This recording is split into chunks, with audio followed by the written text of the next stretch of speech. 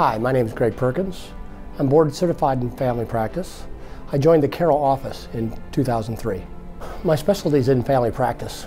I chose family practice because I wanted to live in a small town and I wanted to be able to interact with multi-generations of families.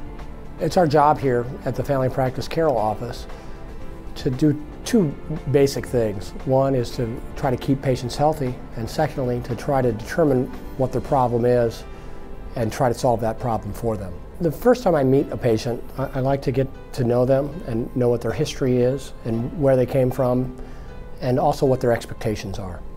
The most rewarding part for me is when we're able to solve a problem and answer the diagnostic dilemma that allows a patient to get their life back.